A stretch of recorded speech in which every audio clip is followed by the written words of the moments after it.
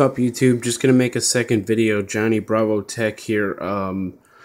I did some looking around, a little bit of research, and I found out that this might actually be the prequel ROM for 4.3. I know it says 4.2.2 right there, but I guess it's rumored to be a prequel of 4.3 for a few reasons. Now, one reason that I know, and the only reason that I know of right now, is this quick settings on the camera mode. If you click on it, maybe you can see that. It has the level quick settings, steps. I believe it goes up 1, 2, okay, just 2 for now. I thought it went up 3, but yeah, but it goes up for each one. You can go up, there you go, 3. You can make it 3 steps with each second step. There's scene mode, you got party, sunset, none, night, and action.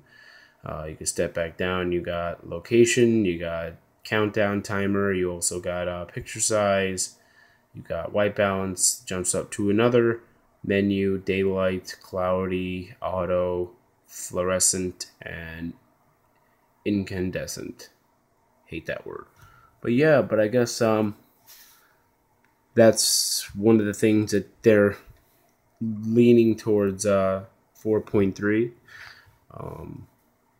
I guess it's pretty sneaky of them, considering it doesn't say that anywhere on Google Play that it's 4.3 or that it's even a prequel or something, or not sure what it is, but yeah, I thought I'd make a quick video of that. But once again, here's the HTC One. I have the original Google Play ROM on here. What I did was I had the HTC through AT&T, and I rooted it, and I flashed this ROM that just was made available on XDA this morning.